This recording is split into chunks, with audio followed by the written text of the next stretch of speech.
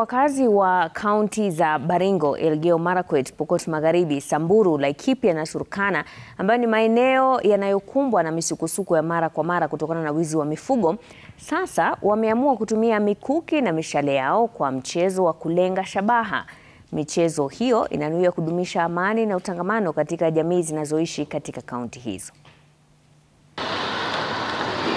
Maeneo kadhaa ya bonde la ufa yamekuwa yakikumbwa na visa vya uvamizi na wizi wa mifugo kwa muda mrefu. Jamii za maeneo haya zikihangaika kutokana na hali hiyo. Juhudi za amani zimeendelea kwa muda, huku wakazi wakiwa na matumaini ya suluhu ya kudumu. Kama njia moja ya kudumisha amani, wakazi wameanza kutumia mikuki na mishale kwa michezo.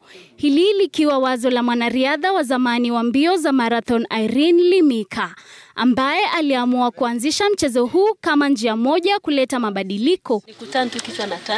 Then I hold it firm. Na haswa kumaliza migogoro inayoletwa na uvamizi katika maeneo mengi. What captured my attention is our pastoralist communities, warriors or boys.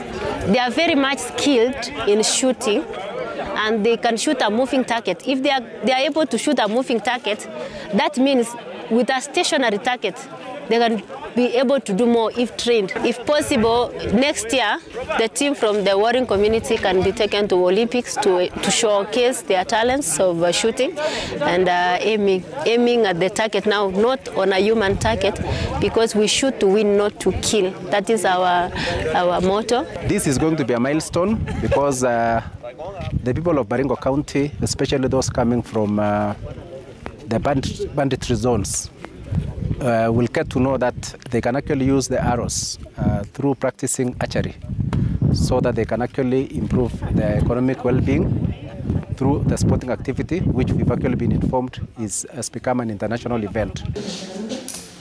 Michezo hii ikipongezwa na viongozi wanaosema inaweza kusaidia kubadilisha mawazo ya watu mbali na kupiga jeki juhudi za kuleta amani katika maeneo haya.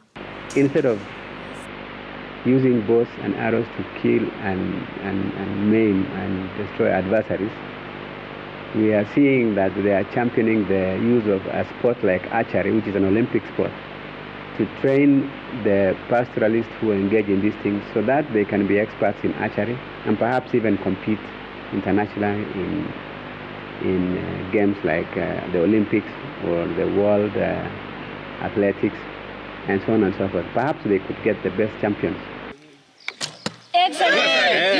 Aidha, vijana wamehimizwa kujihusisha na michezo hii badala ya kushiriki vita na makabiliano ya mara kwa mara.